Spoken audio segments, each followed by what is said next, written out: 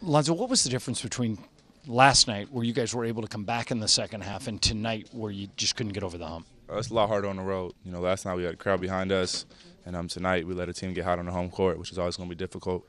And we were right there, but we never really got over that hump.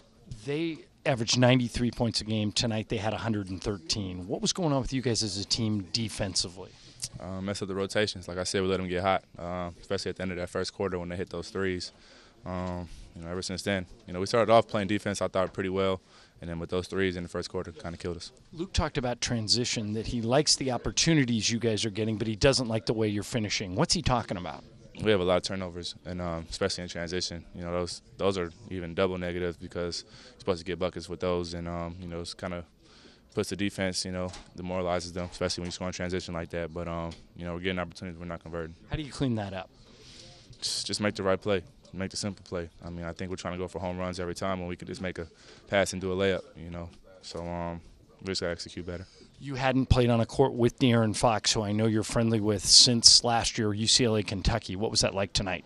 It was a lot of fun playing against him. It's always fun. Everybody, crowd loves it, all the fans and stuff, so it's good for basketball. But, he played great tonight. Those of us who know you know that Thanksgiving at your house may turn out to be a pretty big event. I know you have your brothers and your mom and your dad. How many people you expect to see tomorrow at your house? Like 30, 40. The whole family's going to come out. So, it's at our house this year. But my grandma's still cooking, so it should be good. All right. So what's your role on Thanksgiving? Do you do anything but eat? No, I just eat, say what's up to everybody, have a good time. I can't cook at all, so that's up to my grandma and my grandfather and my dad. Now I'm trying to figure out. I saw UCLA play. Is Jello around? Are all your brothers going to be able to make it this year? This year, yeah, I think we should all be there. From what I know.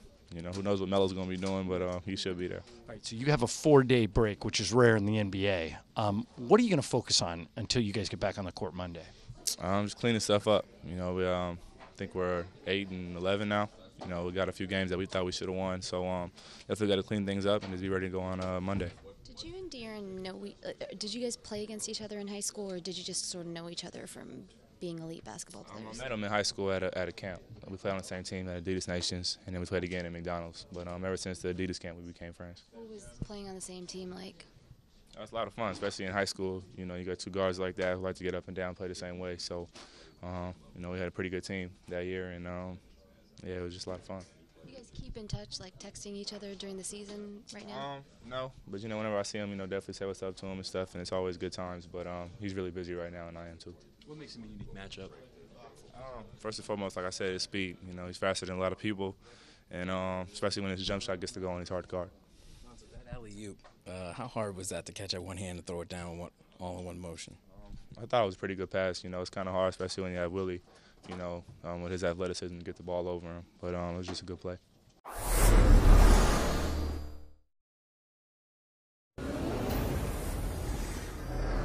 Luke, what did you make of tonight overall? What's your main takeaway?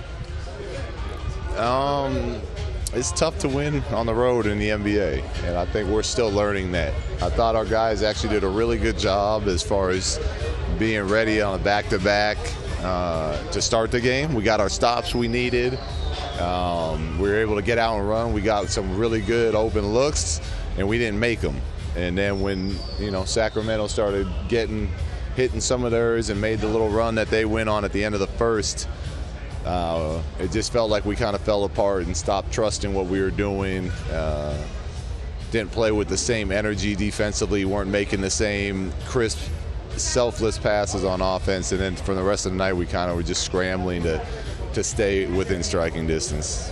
What did you make of Brook Lopez, I guess, tonight and last night? Just seemed like he struggled after having the two prior games were pretty good. Yeah, I think he struggled. He had a couple good looks early, and then might have taken him out of his rhythm a little bit. But I wanted Julius. I felt better with the Julius Zebo matchup.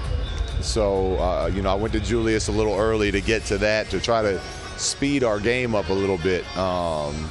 And then again in the second half, so that could have thrown Brook off a little bit as far as just his rhythm. But he'll get his work in and he'll be ready to go when we get back at it. So you get this rare 4-day break now. How would you evaluate just this opening chunk of the season? They've been great. They've been really good. competing, the effort, the practicing every single day, never giving in. I'm very pleased and proud of our group and the work that they've put in to this part of the season. What do you want to accomplish in your 4 days? I know it'll be only 2 practice days, but what's the focus? Well, the first part of the focus will be getting them rest, mentally and physically. We got a lot of young guys that have never done this before, and even guys that did it last year. Vi is playing huge minutes. He was coming off the bench for this, the first half of the season last year. So it'll be good for them to physically and mentally be able to shut it down for a few days. And when we get back, it'll be about cleaning up our shell defense, cleaning up our screening, cleaning up our boxing out, pretty much the basics of the game that we were doing a really good job of early in the season, and we've had a little bit of slippage as the season's gone along. What have your feelings been on how you guys do in transition offensively? I love the amount of opportunities we're getting in transition. I do not love the way we finish in transition.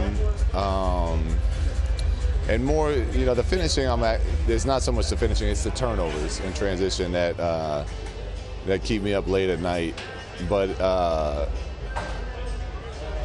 we asked for the opportunities. When we got to the season, we said, what can we be really good at? What are our strengths? And our youth and our ability to get out and run, and having a point guard like Zoe.